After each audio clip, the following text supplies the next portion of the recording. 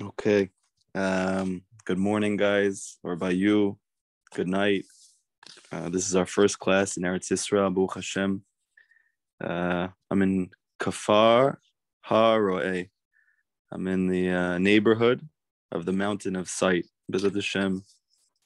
Hopefully, being in the land of Israel is going to infuse the lessons with a lot of life force and a lot of joy, a lot of new energy and faith, and hopefully new chidushim. This is what I was praying for my hippo to do. It's very kedai, the lesson that we're about to learn right now, for a couple of reasons. One, this might be my favorite lesson for a lot of reasons. It also was the motivation and the inspiration for the open miracle, which I've spoken about now for years regarding my cousin, that he got up from his deathbed and he's still attending dinners for miracle survivors every single year. They did research on him after he woke up from his coma. For those who don't know this story, Bezrat Hashem, the story will come out during the Torah, because this was the whole entire impetus for that miracle. It was the inspiration I got from this that really gave me the chizuk and the strength and the power to pray the most intense prayer I ever prayed. So I'm really hoping, Bezrat Hashem, this Torah is just as powerful for you. And I don't think it's a coincidence that this lesson is speaking about the land of Israel as the essential point, and what the land of Israel represents spiritually, not just physically, and how every single person, regardless of where they live, can, so to speak, live in the land. And through this, hopefully you're going to see miracles in your own life, because this is the lesson of miracles. This is the lesson of prayer. This is the lesson of the truth of truths. This is the lesson of the advice of tzaddikim and how it leads to redemption, how it leads to geula. There's so much going on in this Torah. It's so powerful and it's so practical, and I just love it. I have a very special connection to this lesson, so I hope you guys love it as much as I do. And this will be the first time I've ever learned it in Eretz Yisrael, so very special. To begin the lesson, I'm just going to start with a little bit of a anecdote.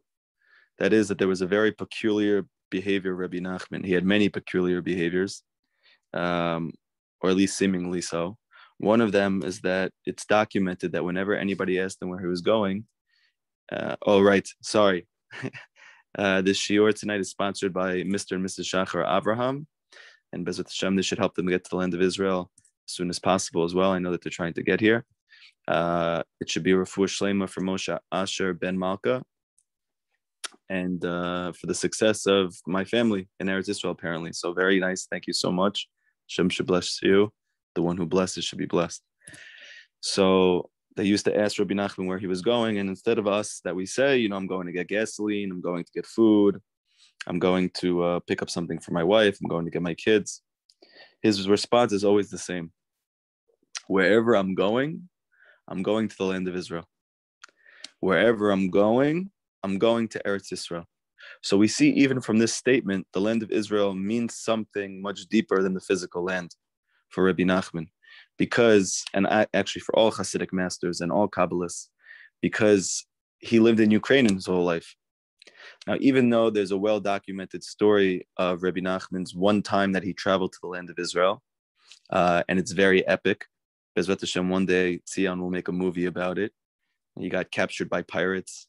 He thought he was going to die. He wasn't sure if he was ever going to be able to keep the mitzvot again. He actually started contemplating what he would do if he was in a situation where he didn't have the ability to keep the mitzvot. What mitzvot could he keep? And he had calmed himself down by the time that he had assuaged himself of whatever mitzvah he could keep, when he thought about our forefathers, that they didn't have the Torah. So anyway, there's a lot to say about Rabbi Nachman in the land of Israel. And hopefully some of that's going to come out right now, because I think really the reason why the majority of people who are students of Rabbi Nachman live here is not because of the physical land itself. It's not because they're Tzionim, even though they are Tzionim. It's because to a Breslaver Chassid, the land of Israel represents everything in our life that we're looking for. It represents every dream. It represents the essence of our faith. It represents the goal, the tachlit. So we're going to start with a pasuk from Mishpatim. This is the very first pasuk of the Torah. This is right after we see the Torah at Har Sinai, just like Shavuot is coming up. And it starts off in a peculiar way. The pasuk says, "Ve'ela mishpatim asher tasim lifnehem," and these are the laws that you should place before them. So Chazal, the sages, in two different places, they come out with two understandings just from the grammar of the sentence that are peculiar. One is, these are the laws that you should place before them. The first thing that they're machavin to is the fact that it says tasim, you should place. In reality, it says you should teach it, right? Hashem just gave Moshe Rabbeinu the Torah. He's like the Mashiach of the generation. We know he's going to be the Mashiach of the future as well. So he should teach the Torah. Why does it say tasim? You should place it before them like an object or like a dish that you want to serve somebody. So we're going to see one of the reasons in a second. The other thing is lifneihem, before them. It's not a before him or before her. It's before them in the plural, Rabim. So we're going to see that the Gemara says, Masechet Kedushin, Amru Chachaminu Zichronan Livracha, Kedushin Lamed Hey, and Bava Kama Tet Vav, Chushvu Ish Leisha. Men and women are equal. So it's very interesting because when we usually think about equality of men and women, we usually think about modern movements, things that started, let's say, in the 70s.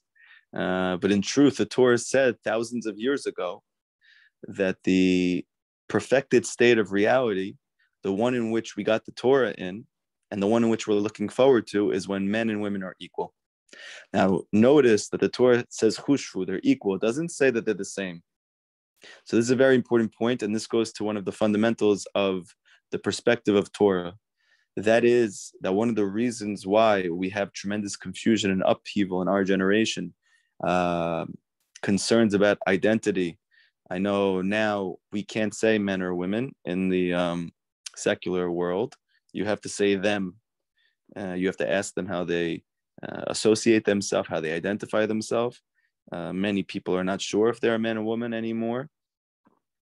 And there's a tremendous stigma that's placed on raising your kids in a way which would appear to lean them towards one or the other without letting your child decide. Now, interestingly, the Torah, the Midrash says in Mitzrayim, when we had become slaves in Egypt, one of the signaling moments, or one of the, so to speak, paradigm shifts that took place for us, that was the sign of the tremendous intensity of the ibud of the slavery, which is primarily psychological, was that Paro gave to the men the job of women, and Paro gave to the women the job of men. So you see something very fascinating, because the Torah teaches that in the final exile, the exile will parallel the exile of Mitzrayim thousands of years ago.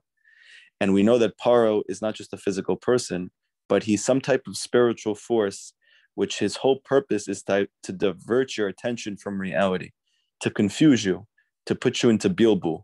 And what is the siman of this? What is the sign of this, say Chazal? When the men feel that they're women and the women feel that they're men. So this is just a very fascinating thing. But one of the reasons for the confusion is because we, up to this point, at least in secular society, women have felt undermined. They haven't felt that they have had equality. However, in truth, if you think about it, one of the reasons why a person wants to be like somebody else is because they don't feel good about themselves, or at least society doesn't feel good about that person. That's usually the main reason why a person wants to be like somebody else. It's not because they have it better. It's not because they have more advantages. It's because they don't actually feel like they could be themselves. The Torah says that women are nothing like men, and men are nothing like women. And anybody who's married, or anybody who's had a legitimate relationship with the other gender, knows that there are differences between men and women. I remember when I was in college, and I grew up very liberal, so I was the first one to, raise the flag for all the different progressive, so to speak, progressive concepts, including equality of men and women. But when I got to UCLA in California, it was like a whole nother level of liberalism, one that went beyond, I felt, seichel, understanding, or logic. And I remember there was a girl who literally had a debate with me outside of class, trying very, very, very hard to help me to understand that men and women are exactly the same. The only reason that we attribute differences to men and women is because society has deemed it so, and because I have something in between their legs that she doesn't. So I remember when she said that comment to me, I had to take a freeze for a second. I didn't even know how to respond because she was so serious. And I was so befuddled by her sincerity. And I just looked at her, I said, you can't be serious, right? And I think this goes to show what Rabbi Nachman says, why secular wisdom is so powerful and why it's such a hindrance to faith in the Torah, because it can literally convince you to fight for something which has no substance. It has no reality. It's just, I think it's just very clear and obvious that men and women are different, and it's okay. Men are no better than women. Women are no better than men. We're both fundamentally necessary. We both have different roles. And Rabbi Nachman says, and this is something to look forward to, that when we see men and women as different, like they really are, but equal in their differences, no better or no worse, this is a key to Geula. So we see in some way this is a very interesting phenomenon, because in Chassidut they teach that all of these different, so to speak, movements, they're rooted in emet, they're rooted in truth, but they become misguided because there's no actual anchor and force of Torah. So as a result of that, there is a movement that needs to take place for Geula where men and women become equal. However, because of the lack of Torah knowledge, it becomes distorted, and it becomes they're the same as well. And then they don't become equal, and they don't become the same, and everyone is just confused. Okay, but what we're going to see in this Torah, that the concept of men and women being equal is understanding what it is spiritually to be male and what it is spiritually to be female. As a hint to this, whenever the Torah speaks about maleness spiritually, it's usually referring to the entity that's called Torah or truth, emet, which we're going to see later in this Torah. Whenever it refers to the female, Rabbi Nachman constantly speaks about this and is trying to bring out the necessity of the female persona to reveal itself in its entirety, because this, for Rabbi Nachman, is the Geula, because the female entity within every single person, not just man or woman, is tefillah, is prayer. That this is the utmost, most essential expression of the female quality of the soul. And it's only when that quality is treated like the male quality, when it's equal to it, meaning, practically, for a Jew, when tefillah and Torah are equal for him, at that point, he's going to experience redemption in his life. He doesn't have a greater emphasis on learning Torah than he does for doing prayer or hipodadut, and he doesn't have a greater emphasis on hipodadut or tefillah than he does with learning Torah. Like the comment on the bottom, Rabbi Nachman used to say in jest, but he meant it, that the Litvaks, the traditional Jews, they say, learn, learn, learn. And the Chassidim, my great-grandfather, all of his Talmidim, they say, pray, pray, pray. But I am a little bit more open, and I think a little more understanding of the redemptive process. And I say, pray, learn, pray, meaning that they're equal, like the Gemara is saying.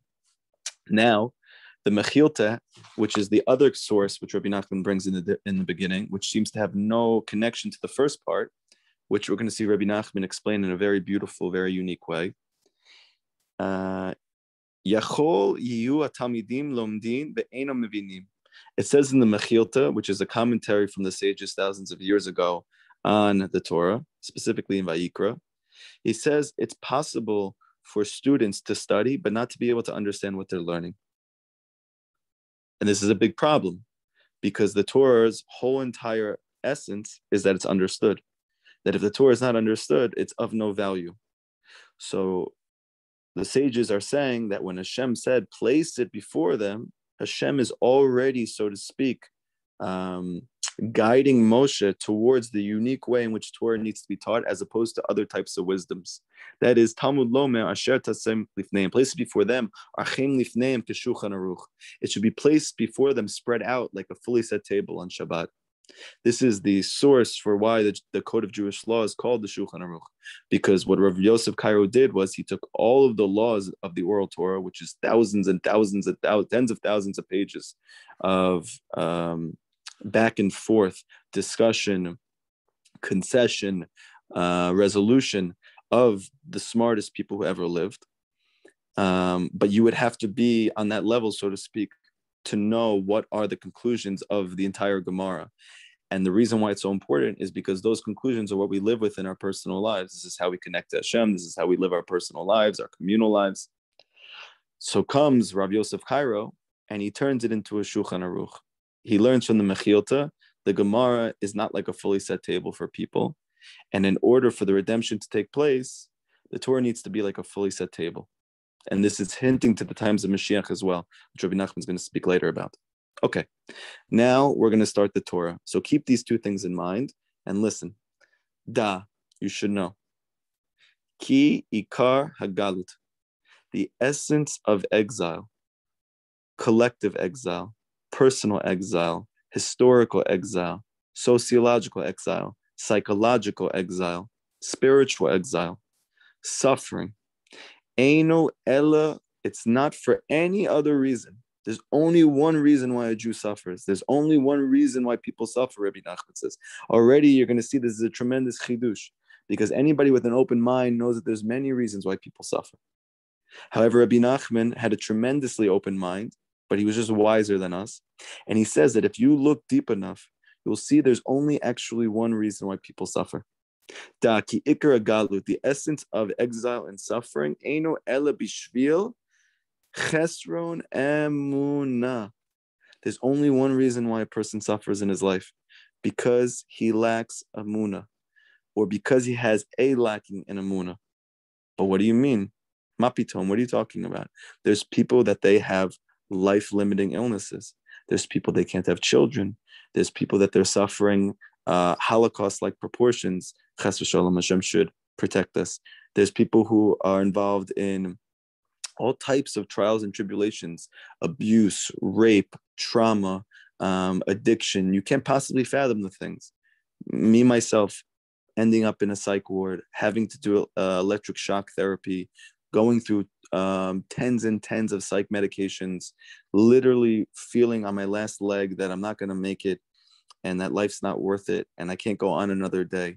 Rabbi Nachman saying that my problem was not a genetic problem. It was not a sociological problem. It was not any other problem except for one reason, that I lacked emunah, that I did not believe in Hashem. And we're going to see in a moment what is that emunah that I lacked. Because Rabbi Nachman's chiddush, it's going to be, emunah is not just that you believe in God. It's not even just that you believe that He created the world. Rabbi Nachman's going to say in a moment that the ikar of emunah is that you believe that Hashem is machadesh. We're going to say in a moment what that means. But we're going to see, and this is going to explain why Rabbi Nachman was so makpid on emunah, because Rabbi Nachman was the greatest Av Harachaman. He was the father of compassion. He was so empathetic to us. He didn't want us to suffer. And he's saying you're not suffering for the reasons that you think you are, because the ability for a person to be able to release himself from his ibud, from his servitude, he must know the real reason why. It says in Masechet Brachot, I believe it's Daf Hey Amud Bet, that there was Rabbi Chia was suffering tremendously. Rabbi Yochanan came into his room. These were very, very big tzaddikim. Rabbi Yochanan came to the room lit up. He saw Rabbi Chia crying on the floor, and he came over to him and he said, "Why are you crying?"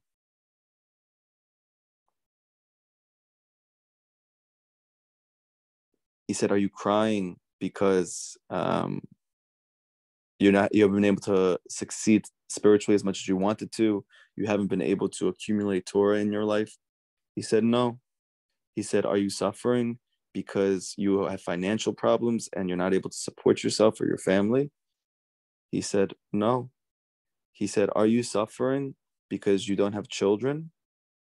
And he said, "No, I'm suffering because when you pass away, Rabbi Yochanan, there's not going to be anybody beautiful left anymore." So this needs explanation. Chazal, the sages teach that it was only once the city of Yerushalayim lost men of Emunah. It says there, when there was not one man of Emunah left, when there was not one person left who had real Emunah, which we're going to see in a moment what that means, that is when our exile began. 2,000 years ago, our exile began in truth only because we lacked people who had real Emunah. So what was he crying about? Because he saw that Rabbi Yochanan had real Emunah. Because Rabbi Yochanan took out a bone of his 10th son. He lost 10 of his children. And if anybody of us can imagine, chas v'shalom, that we should experience the loss of one child, nobody should have to see this. Nobody should ever experience such a thing. Rabbi Yochanan, this tzaddik of the generation, he had 10 children. He lost all of them. He carried around the bone of his 10th child as a reminder to everybody else, says Tosafot and Rashi, that whatever they're crying about is not worth crying about, because I'm carrying around the bone of my son to show you that I believe in Hashem, and that whether you have spiritual issues or you have financial issues, whether you have issues with your children or your spouse, he's showing the bone and he's saying, do you accept these tribulations with love? Do you believe that Hashem loves you? Do you believe that this is for the best? Do you understand how much schar, how much reward, how much benefit is going to come from this? Do you really internalize that and believe that? And he said, no. He said, okay, let me take your hand.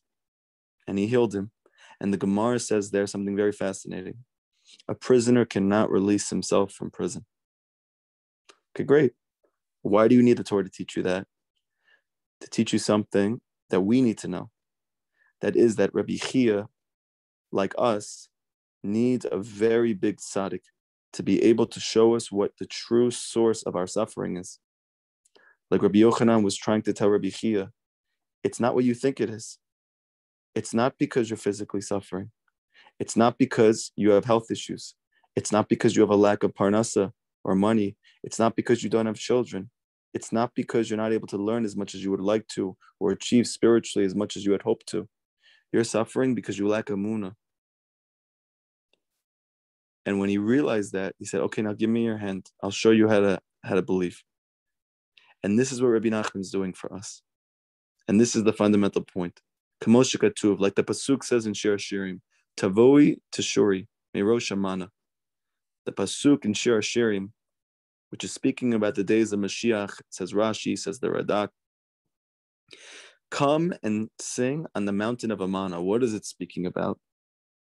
So it says in the Yerushalmi, which is the Gemara from Israel, the one that we usually don't read, it says there that in the future, at the end of the exile, when all the Jewish people are going to be gathered up all across the world, they're going to come back to the land of Israel. But before Mashiach brings us back to wherever we're going to be, he's going to bring us all to one mountain called the mountain of Amana. What's the reason? So Rashi says, because when the Jews return from the exile, they're going to realize it was only b'schut, only in merit of their emunah, which brought them this moment of their life.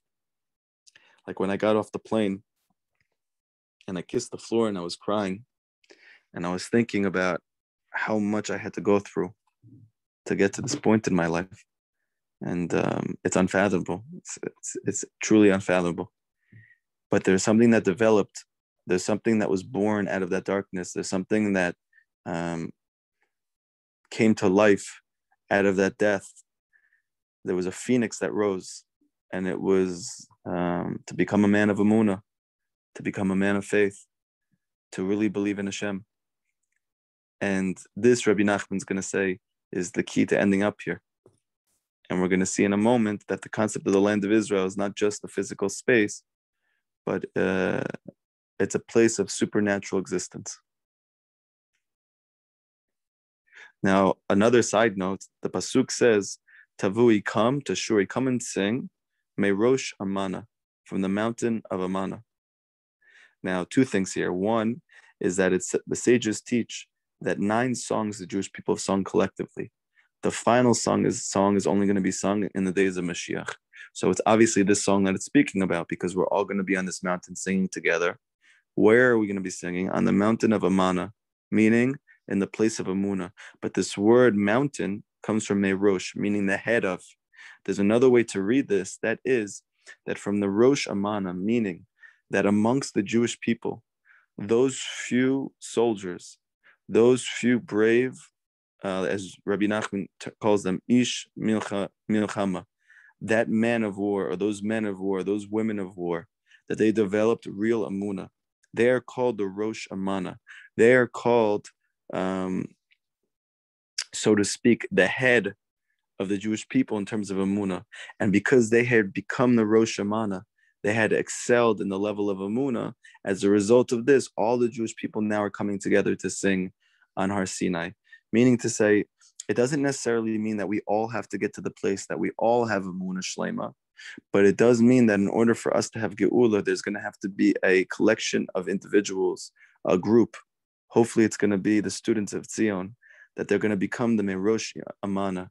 They're going to become the head of Emunah for the Jewish people. And as a result of that, we're all going to be coming and singing on this mountain at the end of suffering, at the end of exile, the end of psychological and spiritual, physical, financial, emotional slavery, and the beginning of peace and love and truth and connection, unity and health, and all the things that we're looking forward to. So now Rabbi Nachman brings his first chiddush. Ve'emunah hu bechina tefillah. Emunah is tefillah. Now, this is going to come and explain something which has befuddled us for so long. Why do I not see the fruit of my labor? Why is it that even though I believe in Hashem, I don't see changes in my life? I don't see transformation in my life. I don't see these things that the tzaddikim speak about. I don't see these things that the Torah talks about. Where is Hashem in my life? So Rabbi Nachman's going to teach you something very deep. Emunah is not a belief. Emunah is not a machshava. It's not a thought that has been, or a core belief that has been internalized in your heart. Emunah is tefillah. Emunah, faith, is prayer. Meaning to say that when you are talking to Hashem, you believe in Him. How much does a person believe in Hashem? How much does he speak to Him? This is a very beautiful thing. And this takes away a lot of the questions. This takes away a lot of the confusion regarding faith. Because you have so many shiurim, you have so many classes, you have so many divrei chizuk, so many words of encouragement about faith. And you might feel mamish amped up. You might feel pumped up. Even after this class, you might be like, yeah, like I want to have faith, or I have faith. I feel it for a moment. But as soon as you go to sleep and wake up, the day comes, struggles come, difficulties come. Where is my faith? And the answer is, you don't have it yet. Because faith is not acquired through knowledge. It's not intellectual. Like Rabbi Nachman says in Sichot Aran, you want to know who has real faith? Go to children and go to women, Jewish women and Jewish children. You'll see who has real faith. You're going to see constantly Jewish women, even under their breath, saying to Hashem, Hashem, please help me. I need you right now. If you see a Jewish woman pray at the kotel or at the kever, you're going to see her crying like a baby. If you see a Jewish child, you see the simplicity of his faith. It's not based on any chokhmot, any intelligence, any wisdom, any sophistication. It's simple. You know, my children woke up at 2:00 today, which on paper was not the best thing, especially for my wife. It did wake me up, thank God, to be able to give this class. There's the good in it. My son came out and he said he had a bad dream. And he said to my wife, Ima, say Shema with me. I had a bad dream. And please pray to Hashem that I have good dreams. So my wife closes her eyes. He closes his eyes. They put their hand over their eyes and say, Shema Yisrael, Hashem Elokeinu, Hashem Echad. Listen, Israel, Hashem's our God. Everything comes from Hashem. And then they whisper, Baruch Hashem, Kavod Malchut Olam Va'ed. And my wife said, Hashem, please let Shiloh not have any bad dreams. And then my daughter came in after, probably just because she was copying her brother, and said, Ima, I had bad dreams. Same thing. But me growing up, and most of us, even now, when we have bad dreams, not just when we're sleeping, but when we're alive as well, when we have bad experiences in our life, we have trials and tribulations, is our first inclination to say Shema Yisrael, is our first thought, our first stirring inside of us to go to the field and go ask Hashem for help? Or do we go on Yelp and start looking up doctors? Do we call different services? Do we immediately make an appointment with our therapist a month from now? Do we pour everything out on people who are not able to handle, contain the pain that we're going through, or able to do anything about it? Or is my first thought like Jewish children, like the epitome of the Jewish woman, that I'm going to go talk to Hashem about it?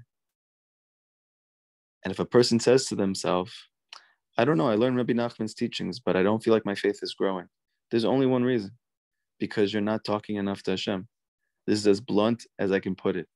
I spent years learning Rabbi Nachman's teachings, and they are phenomenal. They're going to make you think like you never thought. As one of the students of Tzion says, every single lesson is like a paradigm shift. But when does it become actual for you?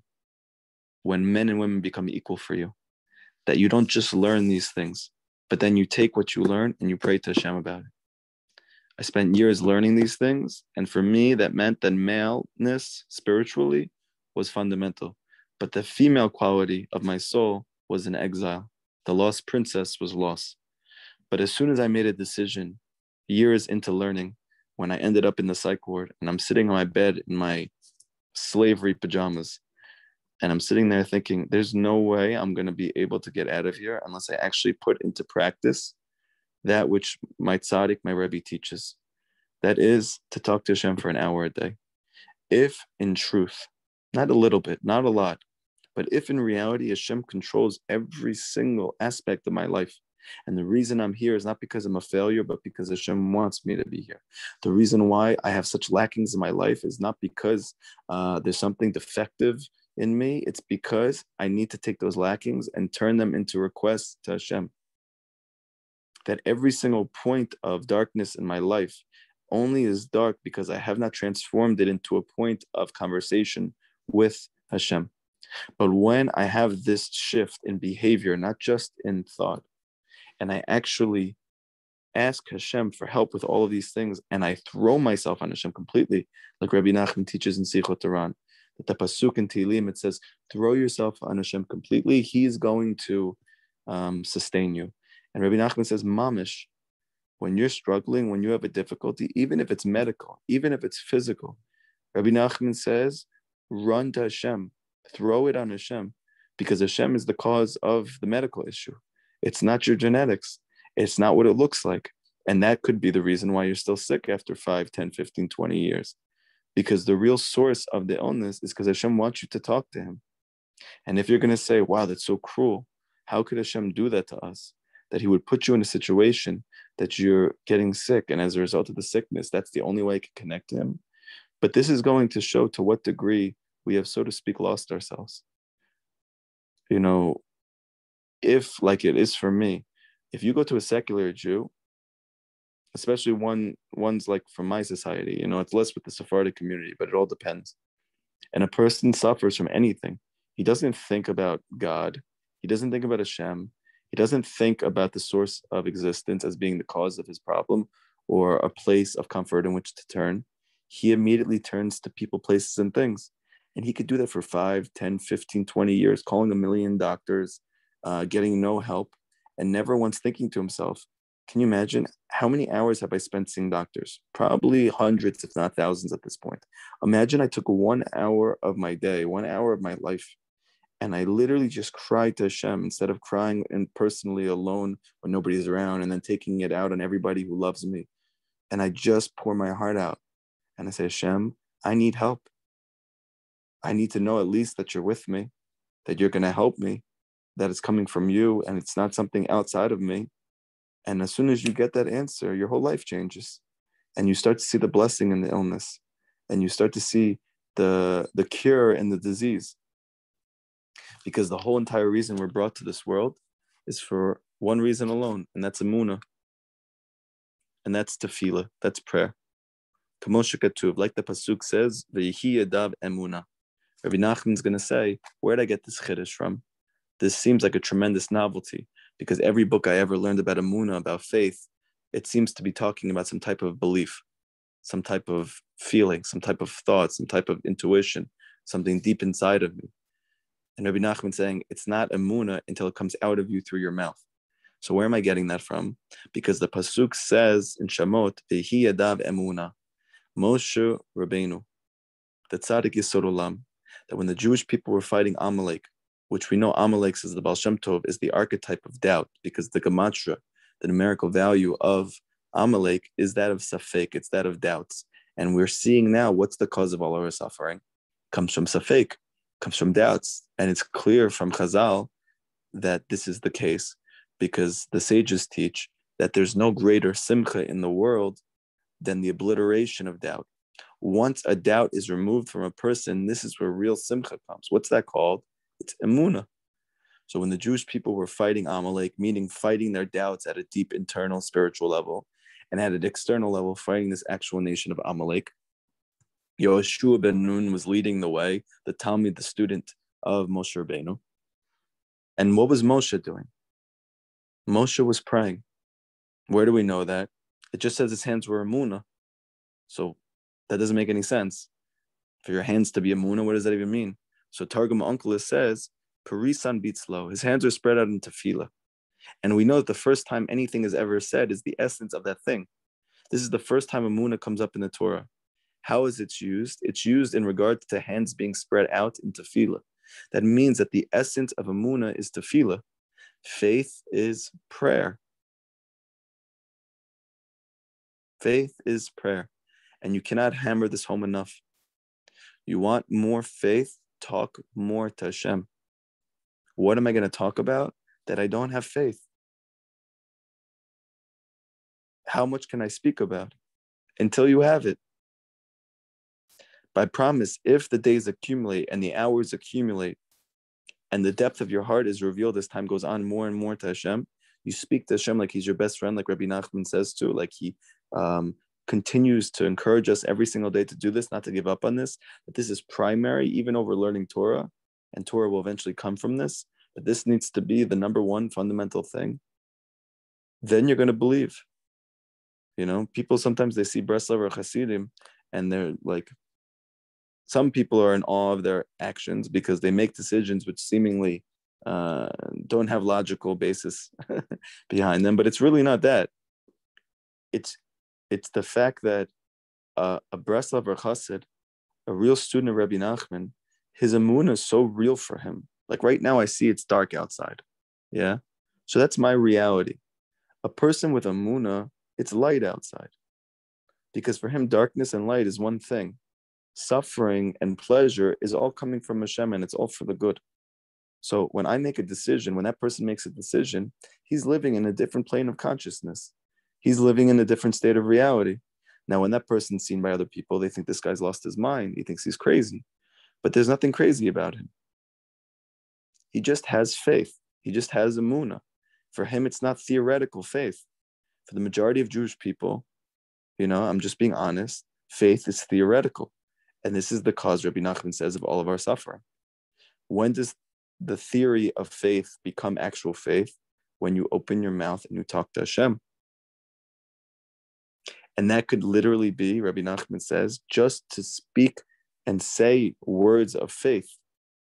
That itself is going to bring you to faith. Because the whole mechanism of speech is that it brings, it elicits, it encourages, it cultivates Emunah.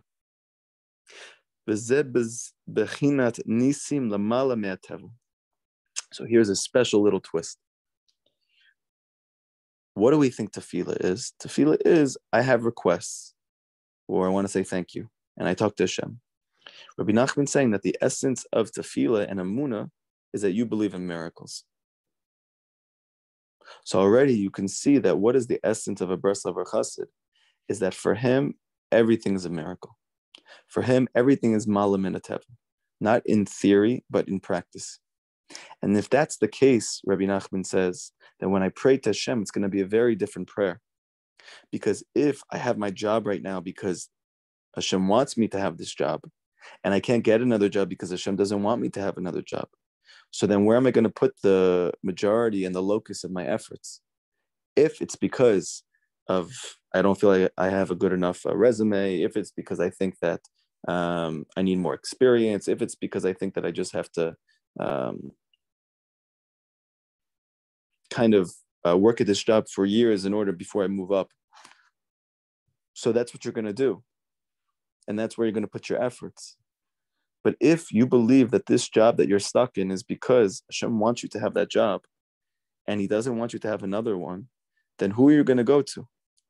You know, it's like, for instance, you got up today or tomorrow morning, you have a problem with your bank account, and you go to the janitor of your building. What is he going to do for you? Nothing. Why are you going to him? Because you think he's the source of your answer. But even if you wanted to, he couldn't help you because he's the janitor. He cleans things. He doesn't fix your bank account. So when a person understands that Hashem is the locus of whatever's going on in his life, he's going to turn to him. And the more that a person speaks to Hashem, the more he realizes Hashem exists. The more that he realizes Hashem exists, the sooner he speaks to him. You know, one of my students constantly says, maybe a person who has complete Emunah, he would speak to Hashem all day. Maybe he's right. Maybe he's right. I mean, I see myself over the years that my speech to Hashem is becoming so constant, and it's becoming so natural for me that even when I'm not doing my, so to speak, hour of hibodedut, I'm constantly talking to Hashem. Every single time I have a difficulty, I either thank Hashem or ask Hashem for help. Every single time I make an error, I'll say, Hashem, you know, I'm sorry about that. Hashem, please help me with this. And you realize as time goes on more and more, oh my gosh, you know, what a different life it is to constantly be in a conversation with the creator of existence than it is never to speak to him. And now we can understand why Rabbi Nachman has a whole entire story about a lost princess, because a lost princess is your conversation with Hashem. This is the lost princess. And Rabbi Nachman says that the king loves the daughter more than the sons. He loves your prayer more than he loves your Torah learning. He loves when you speak to him deeply and intimately about whatever is going on with you, both about your successes and your failures, your triumphs and your trials, that when you bring it all to him, Hashem loves that. He loves it. It's like his daughter, that the story says that he loved her the most and he spent the most time with her. Meaning to say, where is he hovering over? He's hovering over specifically the one who's pouring out his prayer to him. He's the one who gets to see Hashem in his life. And the essence of this prayer is that you believe that Hashem will change your reality. Ki tefila lamala mi'ateva. Because tefillah is above nature.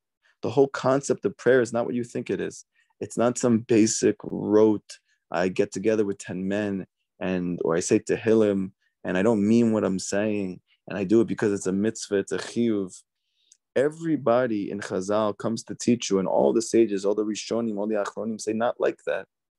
You know, the Ramban, who was one of the greatest poskim, who says it's a mitzvah d'oraita to live in the land of Israel. We're going to see that it's actually connected to this inyan of tefillah. He says that if a person doesn't pray to Hashem in a day for what he personally needs outside of his collective prayer, he has not even fulfilled the mitzvah of tefillah. So then the obvious question is, so what am I doing 3 times a day? Comes the Rambam, right, his contemporary, who we follow, the Shulchan Aruch comes from him, the code of Jewish law comes from him, and he was not a chassid, he was not a mekubal, he was as pashut pashat, as simple as it gets. What is the simple law of the Torah, tefillah? He says that when you come to pray 3 times a day, that's not tefillah. The Rambam says this. What is it then? He says it's replacing the korbanot in the Beit HaMikdash. It's replacing the 3 services that we did in the Beit HaMikdash. It is not substituting for tefillah. So the Ramban says, you're not praying unless you ask for your personal needs. The Rambam says, so if you have the question, what about the 3 times that I pray with the minyan? He says, the Rambam even says, that's not tefillah. So what's tefillah? Hibodedut. When I talk to Hashem about everything that's going on in my life, that's tefillah. And the essence of tefillah is that I'm asking for a change of reality. Because Rabbi Nachman says like this, something very beautiful, which is so subtle and so obvious if you think about it. Because the whole essence of nature is that it's necessitating what your life is like right now. Whatever your health is like right now, nature is necessitating that. Whatever your financial situation is right now, nature has necessitated that. Whatever your family dynamic is, nature has necessitated that. Whatever your issue is with your wife or your children or your lack of wife or your lack of children, Hashem has necessitated that, or nature has necessitated that. So now what's tefillah? But tefillah meshana hateva. Tefillah changes nature, right? If I come and I say to Hashem, Hashem, please help me. I don't have enough to pay for the house that my wife really wants. So what are you asking for? You're asking for a miracle. So you're going to say, yeah, but Chazal, the sages teach you shouldn't rely on miracles. But you see from here very clearly, Rabbi Nachman saying, a nes is not what you think it is. Every single time you step to the plate, you get to the batter's box, and you ask Hashem, Hashem, please help me with anything. You're asking for a nes, a miracle, which is good, which is fine, because this is the whole essence of tefillah. How do you know you're asking for a miracle? Because teva, nature, has necessitated that your life is in a way that you don't want it to be. And when you pray for it to be some other way, you're asking for nature to change. What's the whole essence of a miracle? If you look in Webster's dictionary, you're going to see the changing of nature, when the laws of nature are abrogated. That's called the nes. Rabbi Nachman saying, what do you think prayer is? You're asking for a change in nature. V'zed davar nes. This is a miracle. V'lazet tzarich emunah. And Rabbi Nachman's coming to bring you a very subtle, very important point. For this, you're going to need emunah. Meaning, you cannot just pray to Hashem and expect a miracle. You need to believe in miracles before you see the miracle. Like I say, that the world teaches you, when you see it, you're going to believe it. Rabbi Nachman says, like he often does, the flip, the paradigm shift. That's not the way it works. That is coming from the secular world.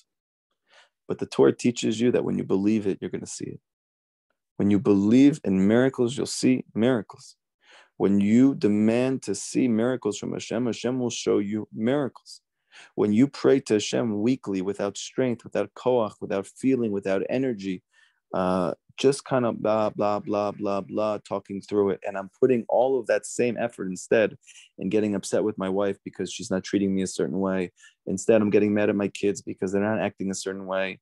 I'm getting upset about my health situation.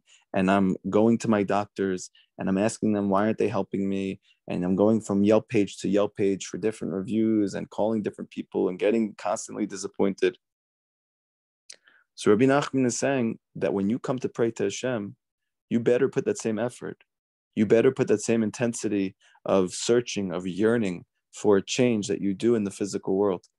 Just like when you go to work and you are hustling for money, you better put that same hustle into your tefillah, because Rabbi Nachman says that that's what creates the nes. It's the koach of the tefillah that comes from your belief in miracles that makes tefillah capable of miracles. Like we often teach that when Hashem took the Jews out of Mitzrayim, which we're going to see is very deep and very connected to what we're learning right now, that we're going to see in a little bit that Mitzrayim represents the place where there is no miracles, that it's only teva. And that's why Moshe Rabbeinu had to leave Mitzrayim when he went to go pray, because we're going to see in a moment that when Paro asked Moshe, please pray for me, Moshe said, no problem. I just need to leave the city first. Why do you need to leave Mitzrayim to pray? Because he's going to learn in a second that Mitzrayim is the concept of tzarim, it's the concept of suffering, it's the concept of exile. And in the place of suffering or exile, that's a place of a lack of emunah. And if it's a place of a lack of emunah, I can't pray in that place. Because if I pray from that place, I can't help you, Paro. I can't help the Jewish people. I need to leave Mitzrayim first. I need to leave lack of emunah behind. I need to enter into a state of emunah before I can get my prayers answered. And what am I believing in exactly? Shi'amin sheyesh machadesh. Here is the ikr, that Hashem is machadesh, that he says sheyesh machadesh, that there is such a thing as one who's machadesh. There is an entity in existence, there's an entity in reality, that he renews reality. you have the same problem today that you had 10 years ago because Hashem keeps giving it to you, not because it's just happening.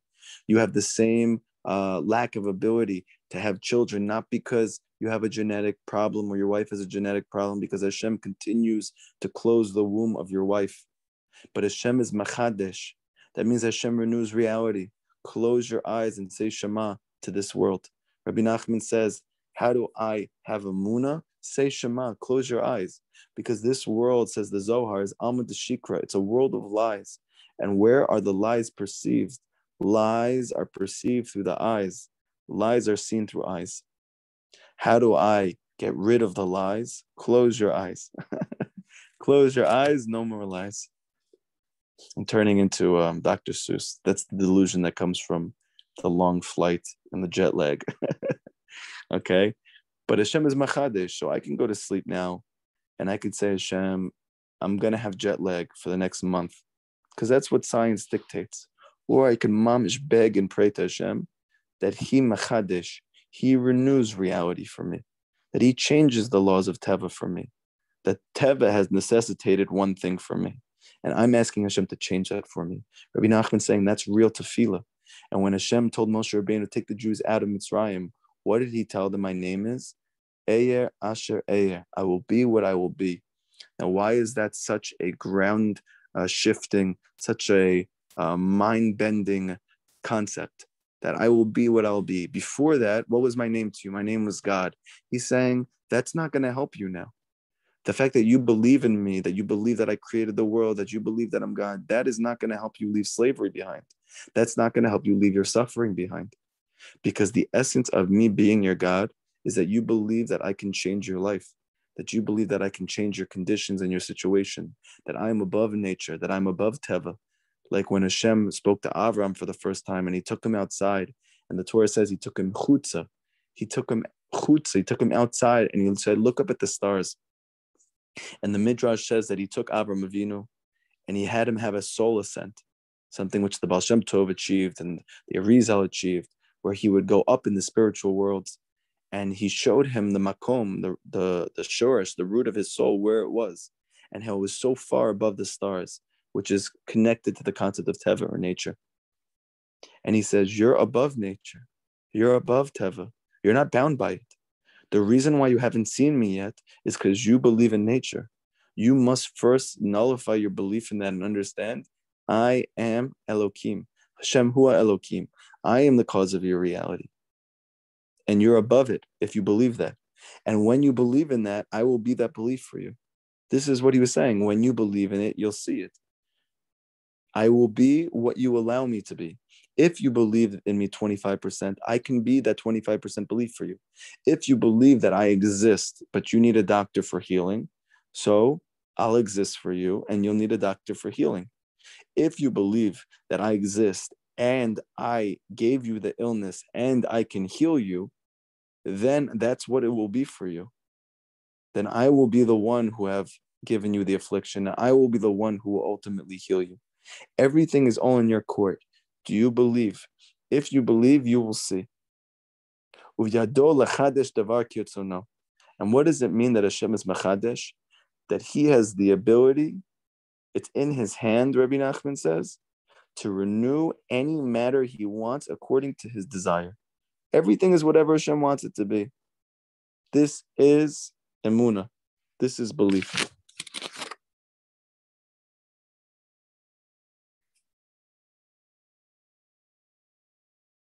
Now, what is the essence of Emunah? What is the essence of tefillah? What is the essence of miracles?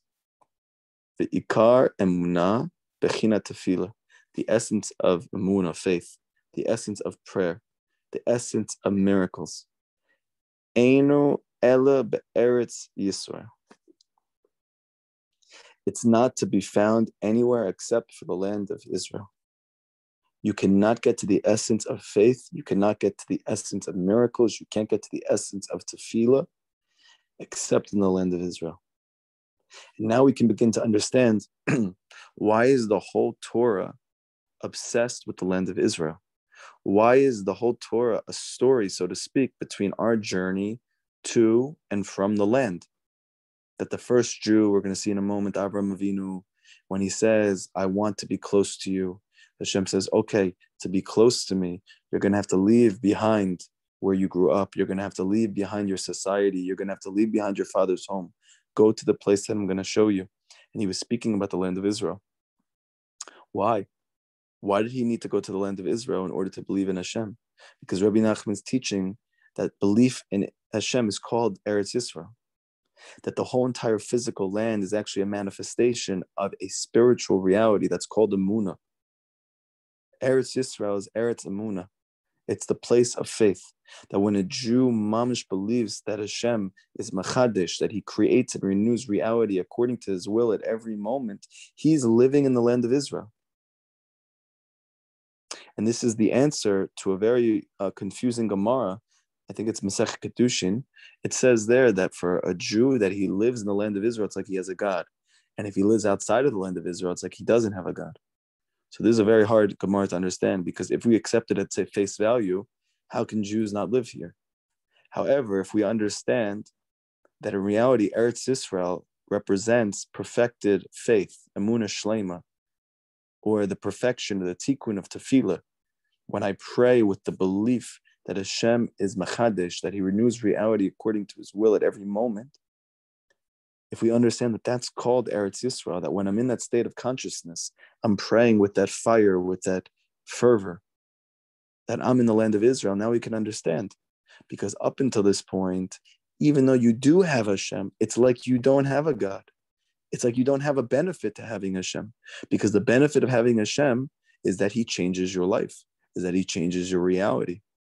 But if you do not live in the land of Israel, meaning you don't live in that state of belief that Hashem is Machadesh, that Hashem can change anything at any moment, however he wants to, then it's like you don't have a God, even though you do have one, because you don't have the benefit of Eya Asher Eya. You don't have the benefit, I will be whatever you allow me to be, because you're nullifying and you're mitigating what I could be for you. You are living outside of the land. You're living outside of the consciousness of Emunah, Kamoshe Katuv.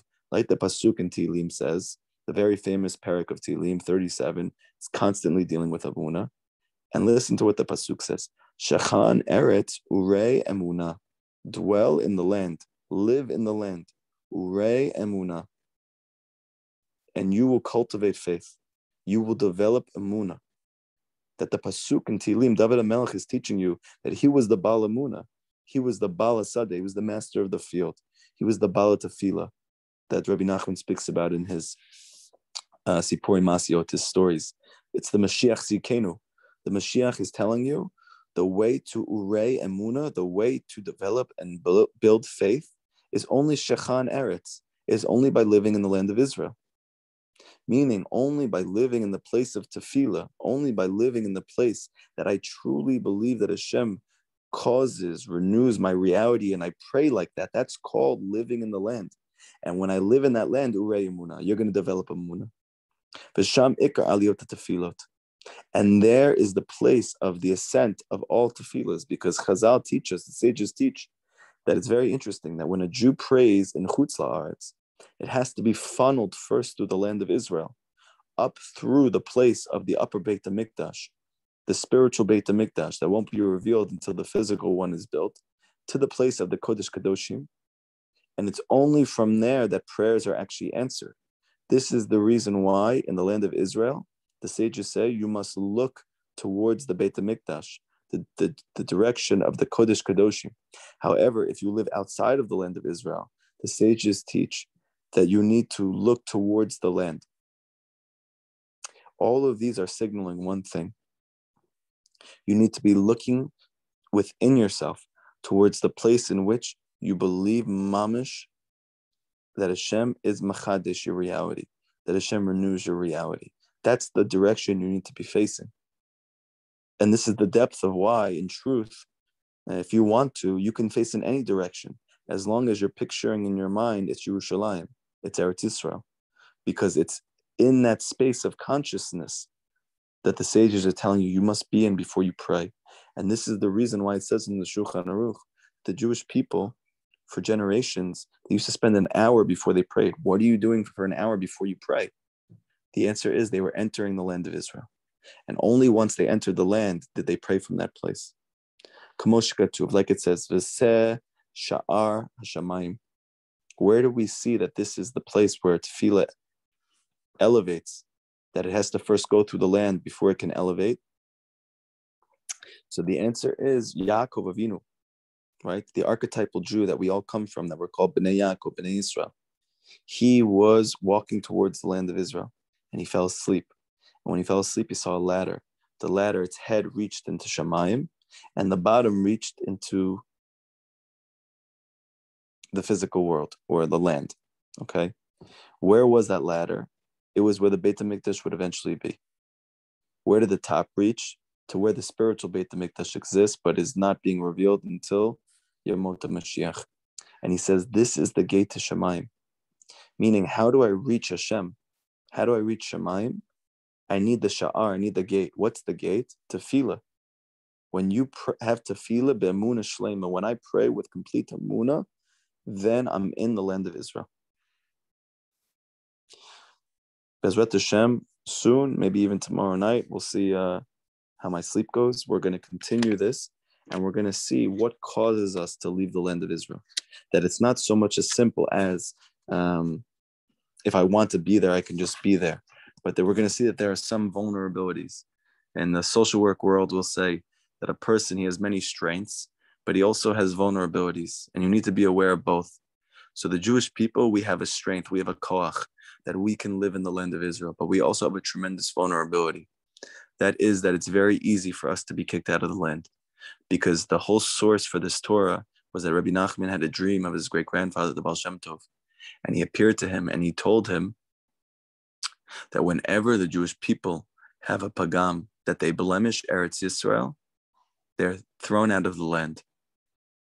So Rabbi Nachman says, what does that mean when you blemish the land? How can you blemish a physical land? And the answer is the land is Emunah. When you blemish your Emunah, which we're going to see in a moment how that happens, and then what happens as a result, then you're kicked out of the land, meaning you're kicked out of the consciousness of belief that Hashem is controlling your life. You're thrown into Mitzrayim, you're thrown into the place of Teva, that I'm locked into nature as being my almighty God, that I believe that doctors are God, that I believe that science is God, that I believe that things can't change unless nature dictates so. And then there's a path in which I have to engage in order to leave that space. And just as a final point before we get to any questions, hopefully you guys actually heard this lesson. There's a very, very famous beginning to the Torah. Rashi says something unbelievable. Rav Natan has the greatest explanation of Rashi. And it's very kedai to understand this based on what we just learned. I was thinking about it today, my hibodedut, as I was thinking about it. I was very excited to teach this lesson. The pasuk in the beginning of the Torah starts, Bereshit bar Elokim et hashamayim v'et haaretz. In the beginning, Hashem created the spiritual universes and the physical world. Good. Comes Rashi to have an unbelievable point. Now we understand why it might be necessary for the Torah to start with that Hashem created the world.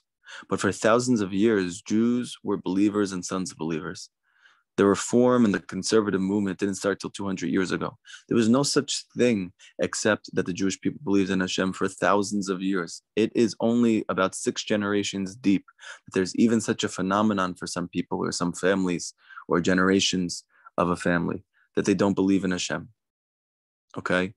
Now, Rashi says 1,000 years ago when everybody believed, why do we need the Torah to start with Bereshit, the beginning of existence? Why do we need to start with Abraham, Yitzchak, and Yaakov? Give me the first mitzvah. Tell me about Rosh Chodesh. We know it's the first mitzvah. The first mitzvah that was given in Mitzrayim. Hashem says, Rosh Chodesh Lechem. It's a new month for you. This is the very first mitzvah given in the Torah. Tell me that. What do I need to know about all these stories for? What am I, a child? I need a story time? That we need to spend the whole first portion of the year learning about children's stories? Just tell me the first mitzvah. I want to know what to do. Lamaisa, tell me what to do. Rashi comes, he brings a pasuk from Tehillim. And the essence of the pasuk, he says, is like this. That if a person, the reason why it starts with Bereshit is to give you belief that Hashem created the world, because if Hashem created the world, then he is the melech. Then he decides what happens here. And if he decides what happens here, Rashi says there, then if a person comes to you and says the Jewish people should not have the land of Israel. It's not our inheritance. It's not ours. Why? Because he says that the non-Jewish people are going to tell you that other people had it first, which is very interesting because the same thing now, thousands of years later, that right now the BDS and all of these different movements are trying to say, and it's true. And by the way, this is very deep for anybody who holds their argument based on this. Rashi's saying, don't hold your argument on this. That Rashi says that they're going to tell you that other people had the land before us. Just like the BDS is going to say that the Islamic nation had it before us. And just like they could have said thousands of years ago that the Canaanites had it before us. And the 7 nations, the Torah says explicitly, had it before us. So if they come and said the land was ours first, where's your claim to the land of Israel? How can you say it's yours? So Rashi says something fascinating. He says, don't say it's ours because we had it first. That's not true. Tell them that Hashem created the universe. And because Hashem created the universe, he dictates reality. Hashem gave it first to you, and he's decided now to give it to us. Okay, very nice. That's why the Torah starts like this. Rav Natan comes and says something unbelievable, which fits in with this Torah completely. Rav Natan says, is a non-Jew going to believe you? Or is a secular Jew going to believe you? You're going to come to him and tell him, Hashem created the world. It was ours first. It was ours. Sorry, it's ours because Hashem created the world. He gave the land of Israel to someone else, and now he's giving it to us. Who cares? That person's not going to believe you. That non-Jew's not going to believe you. That's, as you can see, by the many, many times that this effort has been tried to be proven this way. Evidence proves to the contrary. So Rav Natan says that what Rashi's saying is very deep. He's not telling you that Hashem created the world, that he gave the land to someone else, and now he's giving it to the Jewish people. So you should convince somebody else. But he's telling you that you should know. That the whole reason the Torah starts with Hashem creating the world is that you should know that Hashem created the world, that you should know that Hashem is Machadish, that you should know that Hashem creates reality according to his Ratzon. And just like nature had dictated that he gave the land of Israel to somebody else initially, meaning he gave Emunah to the nations of the world, that he gave Tefillah to the nations of the world, that he gave miracles to the nations of the world. But now he's decided to give it to you. Just in case you ever forget that this inheritance is yours for the taking. Whenever you desire it, you can go run and search for the lost princess. Whenever you want, you can understand, like Rav Natan, like Rashi is teaching us, that the Torah is teaching you. Hashem created the world. Hashem created this land of Israel. Hashem created the state of Emunah. This is yours. This is your inheritance. This is your birthright. It's not a free trip to the land of Israel. It is a free trip to Hibodedut, that you can believe mamash 100% in HaKadosh Baruch Hu, that he's the creator, the orchestrator of reality. And when you believe it, you'll see it. That's why the Torah starts with Bereshit bara Elokim et hashamayim va'aretz. This is the land of Israel, which Hashem gave as an inheritance, which he told Abraham, Lech lecha, go to that place, go to that land. Leave behind whatever beliefs you have gotten from schools, from community, from your parents, from the secular world, and believe in me. Go to the land, the place where I can be whatever you want me to be. That's the land of Israel. That's the land of milk and honey. That is the spiritual reality of the land of Israel. And this is the reason why Rabbi Nachman says later on Likutey Moharan that every single Jew must yearn to live in the land. How can you yearn to live in the land and not live in the land? The answer is the essence of yearning to live in the land is yearning to have Emunah Shlema, yearning to perfect your prayer. And through this, you're going to see redemption and Geula in your life. Anybody have any questions from today's lesson, the beginning of Torah Zion? We have a lot more to do. This Torah is jam-packed. There's a lot of twists and turns, and it's phenomenal. It's really something unbelievable. But so far, do you have any questions? Yes, I have a question. Go ahead. So is complaining also part of tefillah? Like asking Hashem? So Rabbi Nachman says that advocating is part of tefillah. Okay, so the reason I'm making this distinction is because one of the students of Tzion, who's going to be teaching Bezrat Hashem very soon, he keeps having this dialogue with me, which is valid. You know, Rav Shalom Arush, who created all these garden books, he shows the greatest disdain And he discourages so much complaining in your prayer. You should never, ever complain. It's the cause of all your trials and tribulations. No complaining. However, this seems like a complete steer to his Rebbe, Rav Nachman, because Rav Nachman says explicitly in multiple places in the Likutey Moharan, you must complain to Hashem. However, the way that Rabbi Nachman describes complaining to Hashem is really much more like the English word to advocate. And therefore, in the sense of complaining out of a lack of appreciation or a lack of feeling that that Hashem has given you what you need or what's good for you, so this Rabbi Nachman was not encouraging you to do. However, Rabbi Nachman says that when you come to pray to Hashem, you for sure need to advocate. So an example would be, instead of saying, Hashem, why did you make me sick? Rabbi Nachman would advocate to you, what should I do now? What can I do with this? What is the benefit of this? How can this bring me closer to you? Because Rabbi Nachman says in the first Torah of Likutey Moharan that it's the essence of a Jew to need to look for the chokhmah in every situation. Look for the point in which I can get closer to Hashem through that thing. And then you'll find why Hashem did that thing. So actually, I was just learning, I had the zchut of learning Likutey Halachot with my brother-in-law. I think he's my brother-in-law. My wife's sister's husband. In Moharan, it's called Boja. My Boja. So he's a really nice guy. I've learned a little bit of Likutey Moharan with him in the past. I asked him tonight because I put my Likutey Halachot in to be shipped over here, and then I realized, oh my gosh, I taped it up and I need to teach it to you guys. So I asked him if he can go to the local bookstore and get me Likutey Halachot. So he got so excited and he goes, oh my gosh, and he hugged me. He goes, oh, I want to learn this so much. He said, I'm learning these shiurim, and this rabbi keeps referencing this book. So he picked it up tonight, and we learned a piece regarding Sfirat HaOmer. And this is the part that we learned about. It was based on the first Torah of Likutey Moharan. That is, that a Jew needs to constantly be looking for the chokhmah in everything. He needs to look for Hashem in everything. And Rabbi Nachman's chiddush there is, how do I look for Hashem when Hashem is infinite and I'm finite?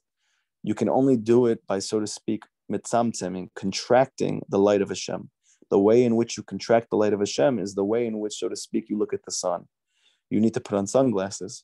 So what are the sunglasses in which you can see the sun? Or what is the contracting mechanism which I use to contract the light of Hashem so it's palpable for me. I'm able to taste it and it tastes good to me. He says you can only do it through the sunglasses called Emunah. Only through Emunah should you try to look at Hashem. So when I come to pray, I'm coming with the belief that whatever is happening to me, even if it's painful, I know that it's for my best. And then you can start to look deeply at the wisdom in whatever's taking place.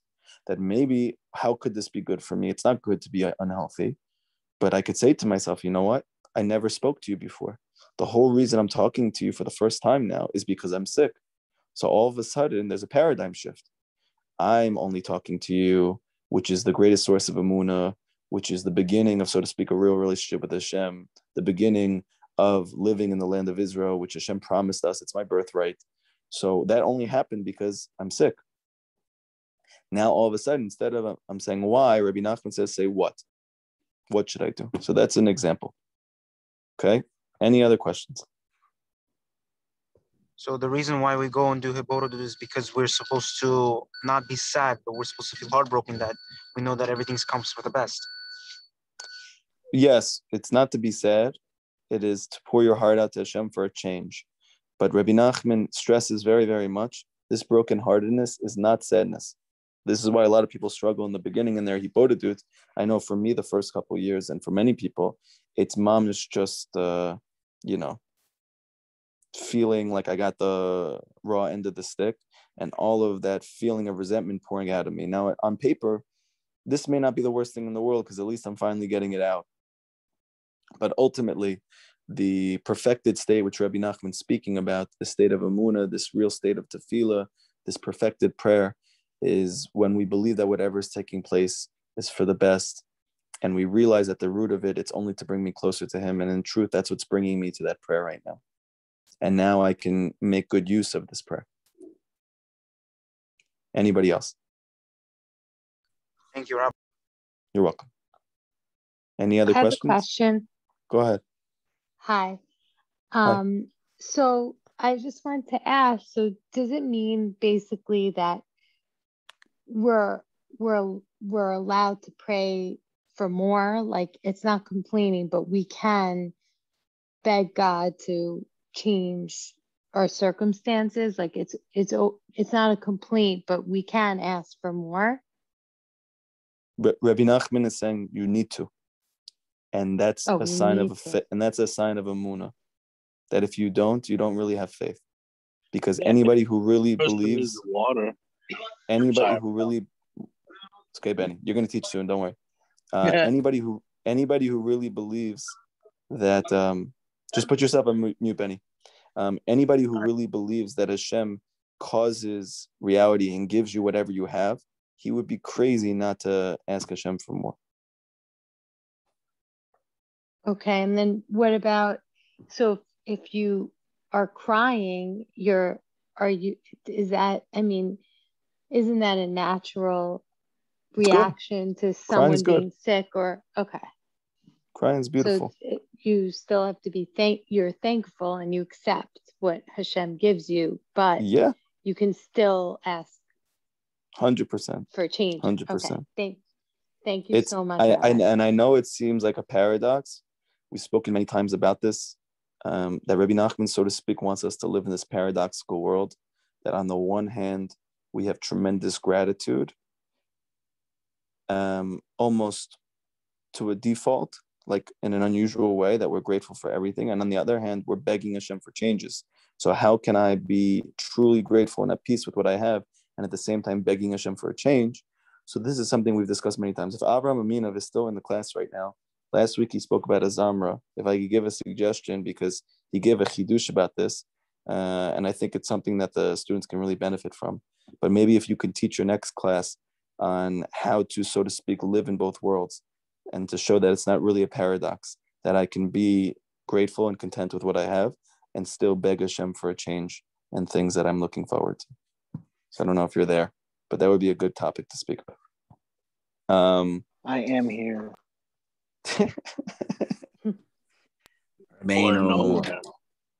Okay. So just think that one over. I think that's a good topic. Anybody else? Rabbi, I have a question. Go ahead. So I heard that Rabbi Nachman was when he was sick, he was trying to go city to city to find a cure. I don't know if how much is true, and so he wasn't trying to. The people around him, his crew, forced him to. And every single time he came back from there, he would speak about how big of a waste of a time it was, and it's brought down in Sichot Iran that he was trying to bring rectifications for the medications that they were giving him, because they had fallen into the area of klipot, and Rabbi Nachman was rectifying the medicines. So Rabbi Nachman says, do not learn. Do not learn from the fact that I'm taking medications or that I'm going to doctors. The reasons are far beyond you why I'm doing this. Your chiyuv, your responsibility is to turn to Hashem, like I have done my whole life. It's just something that I have to do with them. It's not because I actually believe that they're going to help me. Okay. Any other questions? If he doesn't believe that they're going to help him, why did he go to them in the first place? Sometimes you do things for other people to make them happy. Sometimes you do things for your wife, even though you don't want to, because it's going to give her 100% masking. Okay. Any other questions? Well, maybe this is why the whole world is so busy with the drugs. Rabbi, so a question. So wait, Daniel, let me just see if other people have questions as well, okay? Yeah. Okay, thank you. Any other questions? Go ahead, Jerry.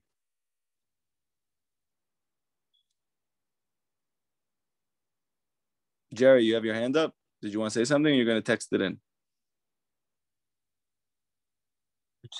Okay, am I unmuted now? Okay, go ahead. Can't Hashem work through a doctor? He could do anything. But Rabbi Nachman, one of the things which was unusual about him, one of the many things, or one of the things that he stressed significantly more so than other rabbis, was he was very, very, very against looking towards doctors for refuah, as opposed to looking to Hashem. And it's not that the doctors can't be the one to give you the healing, but Rabbi Nachman explains in Likutey Moharan and in Sichot Moharan that when you go to see a doctor, he says spiritually, there's really only one doctor with your cure. And that one doctor who has your cure also needs it to be the right season, and he needs to have the right medication with him in order to give it over to you. So he's saying it's like a needle in a haystack in terms of actually finding the doctor that you need. And so then what's happening to you with every doctor that you see that's not that doctor? So he says tremendous possible damage, not just spiritually, but actually physically, because anybody who takes medication knows that if you don't take the right one, there's a lot of side effects from medications.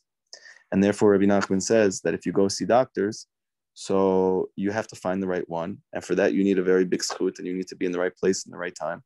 But if you go to Hashem, so he's good for everything at every time. Also, the doctor himself has to know that the refuah is coming from Hashem. And if you don't go to that type of a doctor, then damn, you're in some big. The doctor needs a doctor. Benny's going to be your doctor. Interesting. Rambam and Ramban were both doctors, right? That's right. Rabbi Nachman was very.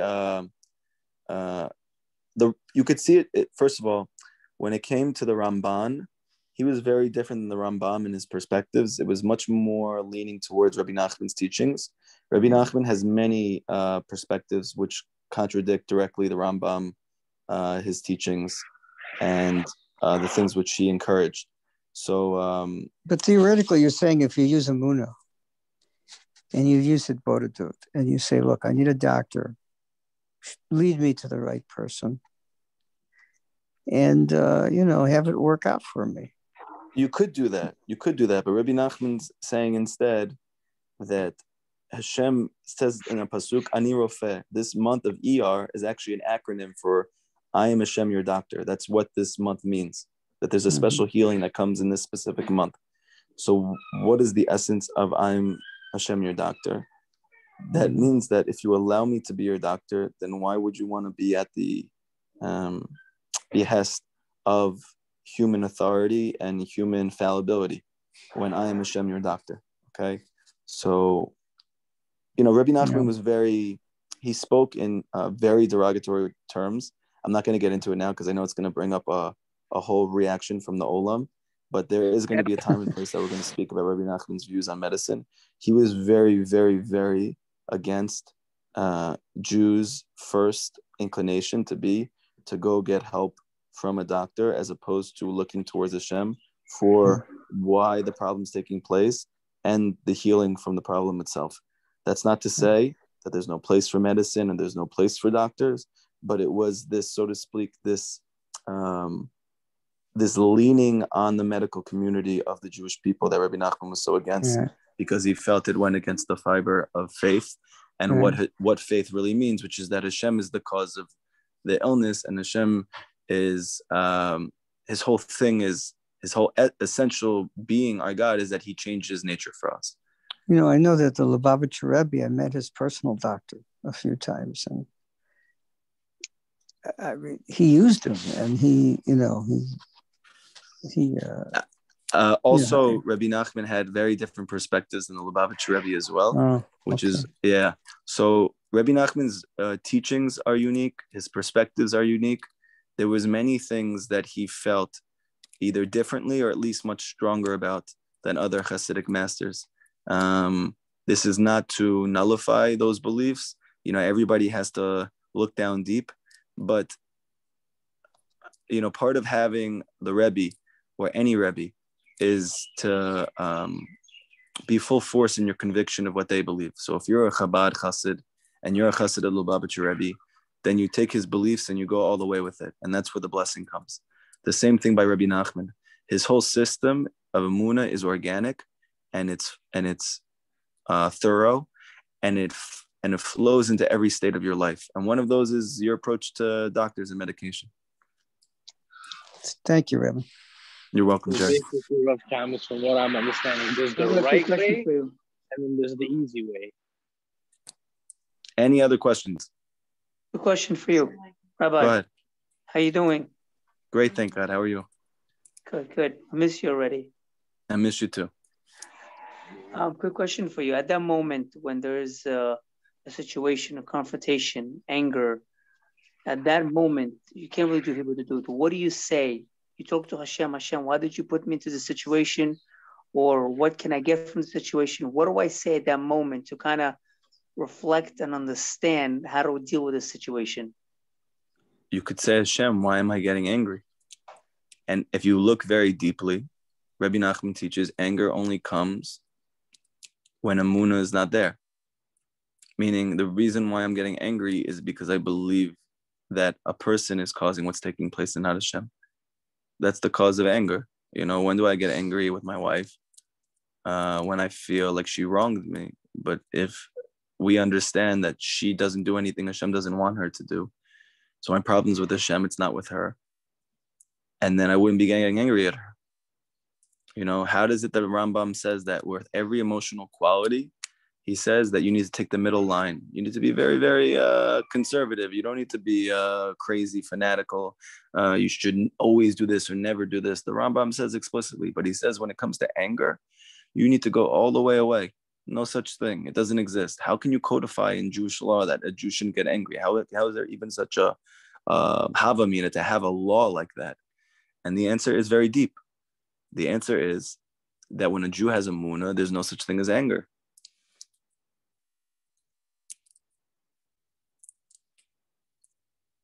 Beautiful. So at that moment, I could say, Hashem, please don't let me get angry. Can I also do it like a hitboard to say that I don't want to get angry? 100%. All the time. I do this all the time. Sometimes I'm coming back home and I had a long day. And before I go back into the house, I'll literally say to Hashem, Hashem, please, I know my day was difficult. I'm drained right now. But my wife needs a husband. My kids need a father. They didn't see me all day. Hashem, please help me to have the conviction, the patience, the faith, the strength to go into the house right now with a big smile and to give them the same thing that I gave my students and the same thing that I gave my studies. But I need that, you know. Ultimately, the more you believe in Hashem, the more you're going to speak to him in every different type of situation. And Rabbi Nachman says, whenever you feel any type of inspiration to talk to Hashem, do not miss that moment because you're not going to have it again. Amazing, beautiful. Thank you so much. You're welcome. Any other questions? Hi, Rabbi. I put a few questions on the chat. Okay, let me see.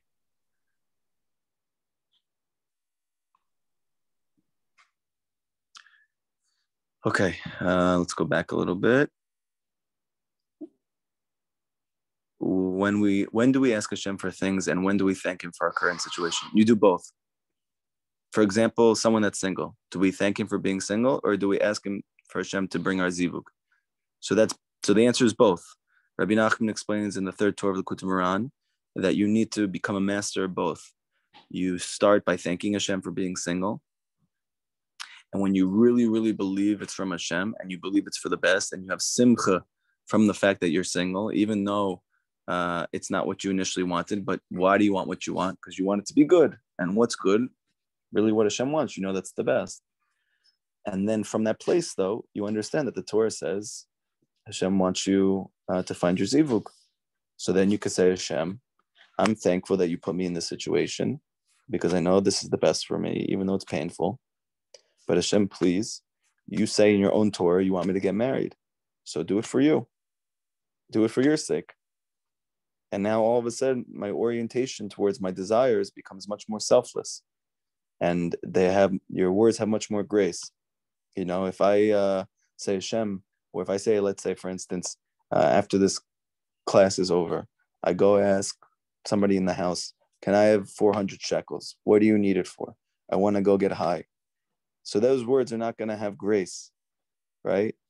But if I say I want those 400 shekels so I can buy you a gift that you can't get, but I know where to get it, now all of a sudden you can't wait to give me the 400 shekels. So this is an approach that I use and I highly encourage. And you throw it back to Hashem, that Hashem, like for instance, there was a story of Rav Levi Berdichev. He sees a person and he's running and he's sweating and he's going from place to place. And Rav Levi goes to him and he says to him, where are you running to? And he said, I'm running after money. And he said to him, that's not your job. He said, your job is to connect to Hashem. It's Hashem's job to give you money. So what's the power? What's the hop here? He's saying you have it all wrong. Your efforts have to be in doing what Hashem wants. It's Hashem's job to give you money. So don't go from place to place going crazy.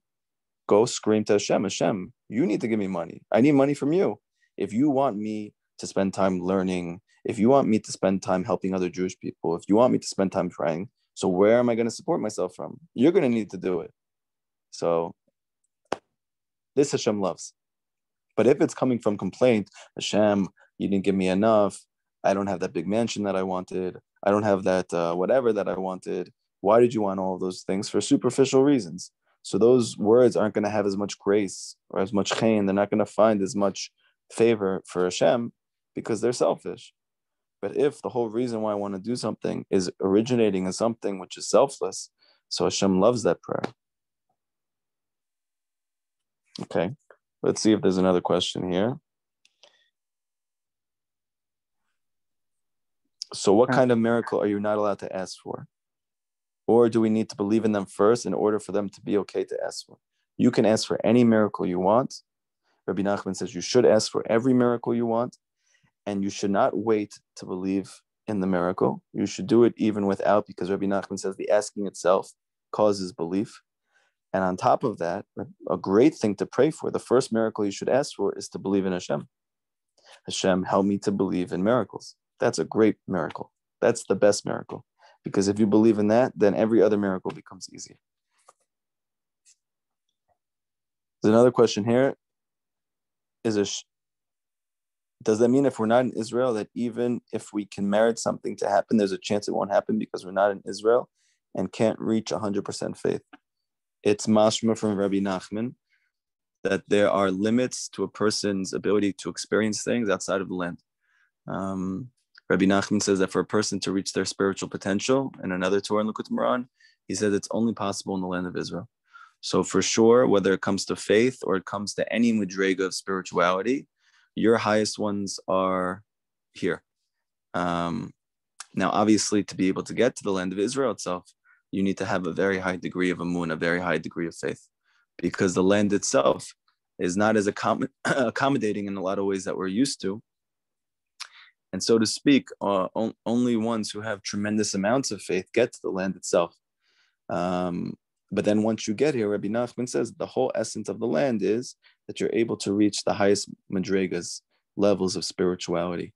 So it's clear from Rabbi Nachman, it's clear from the Orach Chaim, it's clear from the Hasidic masters and the Mukubalim that the highest levels of spirituality are only accessible to a Jew in the land of Israel.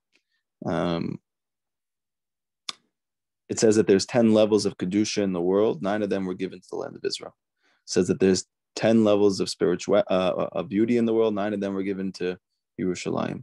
And there's many other statements like this. And obviously we're learning from this Torah that all prayers go up first in the land of Israel, and that all other prayers have to be funneled through outside of the land to the land. So if you're going to say, so who cares? It's going to eventually get to the land. The answer is that there are negative forces in the world which exist very strongly in Chutz La'aretz. Their whole desire is to interfere with your prayer going, and therefore your prayers have to hit some resistance before they get to the land and go up. So it makes it more difficult. And that's why Rabbi Nachman says that every single Jew needs to yearn to live here, because your ability to cap out spiritually, which Rabbi Nachman was convinced is the purpose of your life, that can only happen here. So you must yearn to live there. Now, obviously, we're learning that really, when are you going to be in the physical land of Israel? When you develop a certain level of emunah. because the physical land is really just a manifestation of your level of Emunah. When you reach a certain level of Emunah, Rabbi Nachman saying that's called living in the land of Israel, and so to speak, you're transported here. You automatically live in the land. Someone said, is a shul in the USA considered the land of Israel? If the shul in the USA, everyone in that shul is praying with tremendous fervor and koach, with emunah shlema, with belief that Hashem is machadesh, then for sure that shul is the land of Israel. Okay. Did that answer all your questions?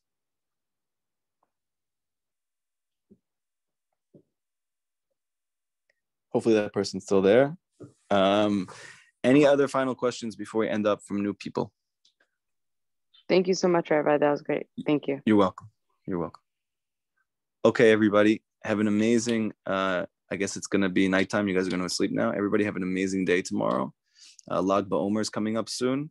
I hope to Bezrat Hashem have another class with you before that. If not, have an amazing, amazing Lag BaOmer. And this is a time of tremendous joy, tremendous simcha. We know that Rabbi Nachman implied very, very much that he was a reincarnation of Rabbi Shimon Bar Yochai. This is implied as well in the gematria of Shimon Bar Yochai being the same exact numerical value as as Nachman ben Simcha, meaning that their names have the same exact numerical value. And Rabbi Nachman felt that it was his mission, just like Rabbi Shimon Bar Yochai, that he should reveal Torah and to bring us to a state of Geula, even though maybe the rest of the world isn't holding in that place. Just like Rabbi Shimon Bar Yochai said that the Torah is never going to be forgotten, even though all the sages said that it would. So too, Rabbi Nachman, it appears that he felt that it was his mission as well to bring the Geula. So when Lag BaOmer comes up and we're able to listen to music and to get haircuts, just have in mind that the Geula is going to come in the merit of the teachings of the Zohar and the teachings of the Baal Shem Tov HaKadosh. When those teachings go chutza, and Bezrat Hashem Tzion is going to be a part of that, and every student here, both in bringing these teachings within yourself primarily, and then giving it out to others, that hopefully Tzion is going to be one of the primary reasons for the redemption, and to make these teachings go chutza, and to bring the Geula b'schut Rabbi Shimon Bar Yochai, Rabbi Nachman Fega, and b'schut us. Rabbi Nachman says that every single one of my students is going to have a story written about them. So Bezrat Hashem, we're going to write our stories now, and all those stories are going to contribute to the Geula Shlema, the final Geula. Bezrat Hashem, we should see it. B'merav Yameinu. Everybody have an amazing, amazing night and amazing day. Have a good night, Rabbi.